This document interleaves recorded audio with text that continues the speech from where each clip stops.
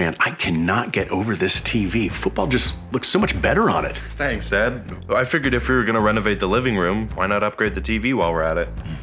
I hope you got a warranty or some kind of protection on this. It doesn't look cheap. Well, during the renovation, the electrician advised us to add whole home surge protection. Why is that? Because you and Amy updated a lot of your appliances? Well, yeah, with the new washer and dryer, the fridge, and the TV, we didn't want to risk a power surge. Adding surge protection gave me peace of mind.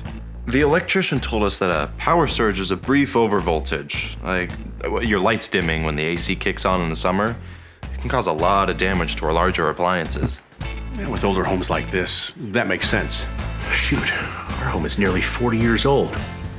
But I thought whole home surge protection just protected against lightning and blown transformers. Well, something like 80% of surges are actually caused internally. Stuff like faulty wiring, overloaded circuits, and power recovery. That, along with lightning, damaged power lines, and utility power grid switching. Yeah, I had no idea. Sounds like something we should look into when we get around to renovating our place. Yeah, it would be a good idea to have an electrician inspect your whole system.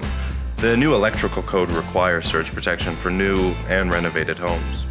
Before starting a major home renovation, it's a good idea to have your home's electrical system professionally inspected. You may need to add surge protection equipment. Surge protection is a great way to protect your electronics and improve power quality and ensure your family stays safe. Safety is smart. Prevention is power.